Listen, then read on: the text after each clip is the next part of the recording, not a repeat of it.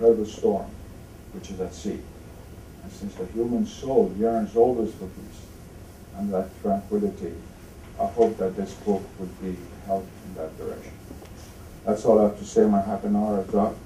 I'm usually a meticulous person, and the fact that I'm 2 few minutes late is not my fault.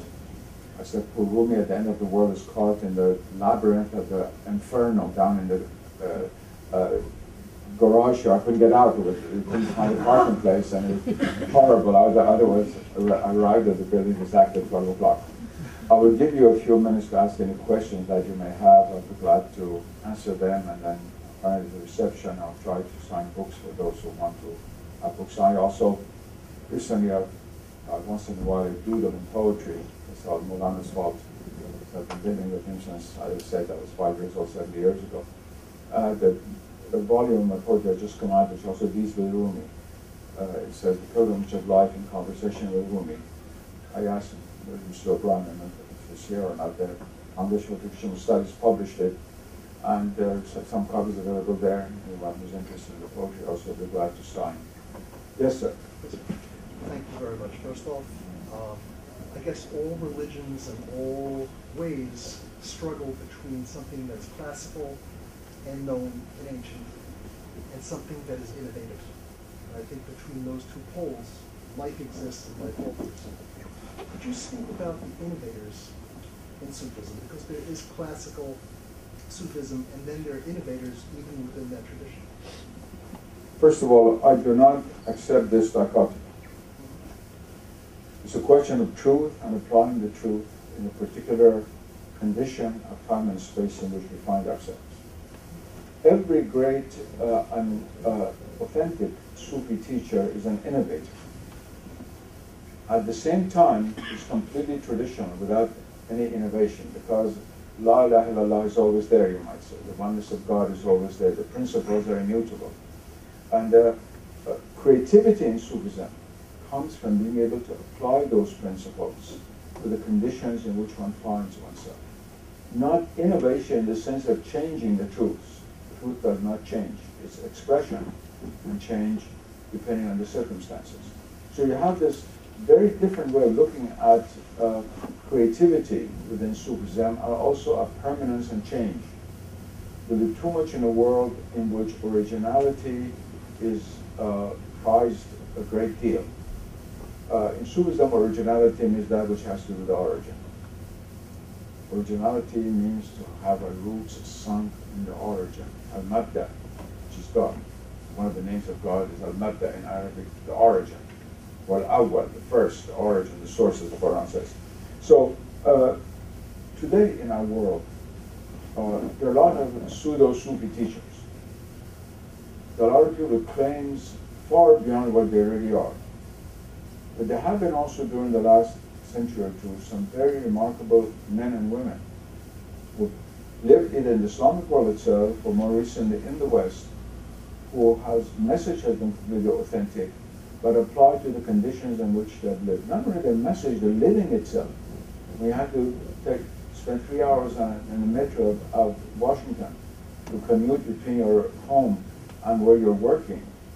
The hours you can spend in remembering God must be organized in such a way as to be able to do it. It's very different from getting on your donkey in Ahonia and 5 minutes down the road is Maulana's house. So it's not only in message in the sense of writing, but also in practice, in the spiritual life itself. There have been created modifications without destroying, in fact, the efficacy of the Sufi practice, the method of practicing the spiritual life. Yes, sir. You spoke about 2 groups or 2 forces which oppose Sufism in a sense. One was what you call the modernist Muslim, and the other the fundamentalists, and for obvious reasons they would oppose what the Sufi thoughts, Sufi traditions present. But you mentioned that they were united in this in some sort of way. Yes, in their opposition to Sufism. That's it. Okay, so there is, but between them there is a huge dichotomy anyway. Yes, there is, but it's very interesting. So many things, they join forces together, much more than people think. First of all, their indifference to Islamic art and architecture.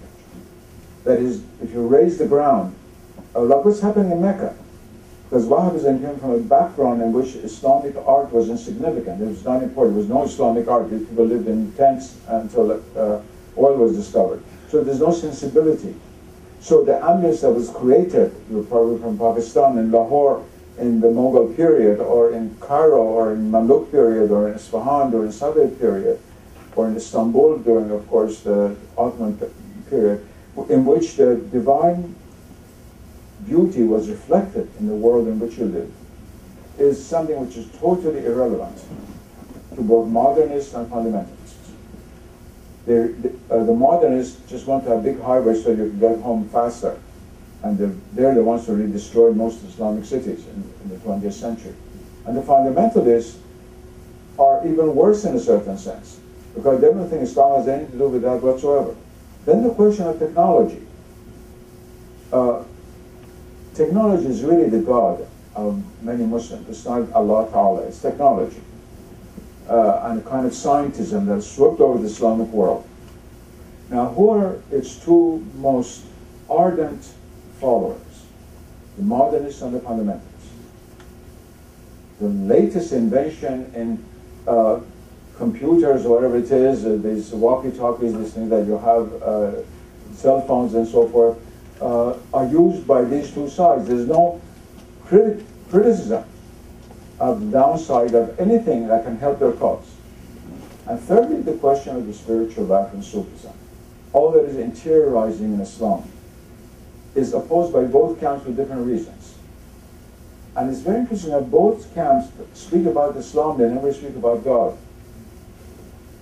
As if Islam were an end in itself. Islam is the means to Allah Ta'ala. That's why we love Islam. But it's submission, but nobody speaks about the reality to which submission must be made. It's in this sense that I said they're two sides of the same coin.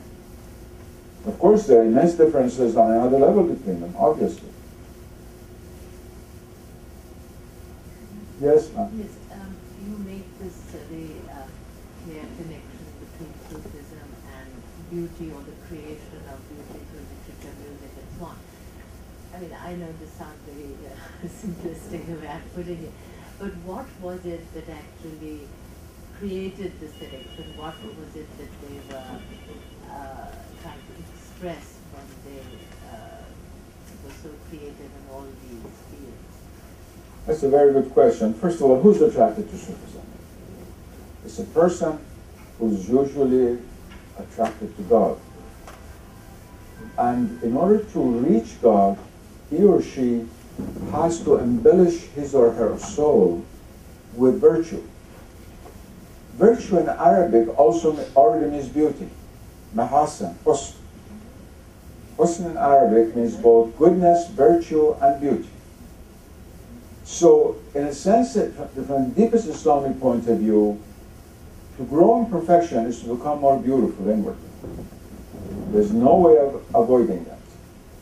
And we often say in every Islamic language, like they say in English, that person has a beautiful soul.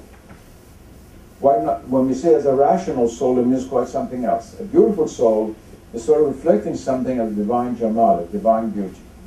So quite naturally, all Sufis are attracted to the aspect of divine beauty. Otherwise, they will not be attracted to Sufism. Of course, the aspect of Jalal, of divine majesty, is always there. And one of the great errors in the modern world is because of many people bring an aspect of divine beauty without the aspect of divine majesty, which is too difficult. It's much too easy to listen to Turkish Molavi music